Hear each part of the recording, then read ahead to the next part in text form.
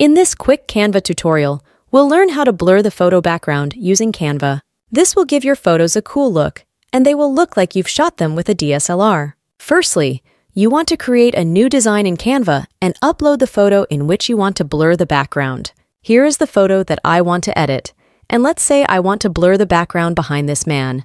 The first thing that I have to do is to duplicate this photo. So select the photo, then click on this button. Now that we have two exact copies of this photo, we want to select the first photo and find the Edit Photo option. A bunch of options will appear at the left side of your screen, and we have to find the Blur option. It should be under the Effects section, and it has a picture of an orange. When the blur effect opens, make sure that this whole image is selected, and then drag the slider to around 20 or 30% in order to adjust the blur strength. That should be more than enough, but you can set it to even lower if you don't want your blur to be very strong. Once we add the blur to our first photo, we will select the second photo and place it over the design to match the first one.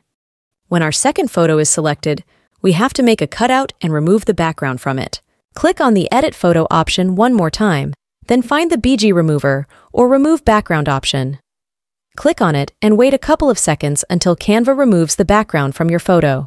This background remover is available for Canva Pro users, but if you are not a Canva Pro user and you want to do this for absolutely free, I suggest you go to a website called remove.bg, and I'll leave the website link in the video description.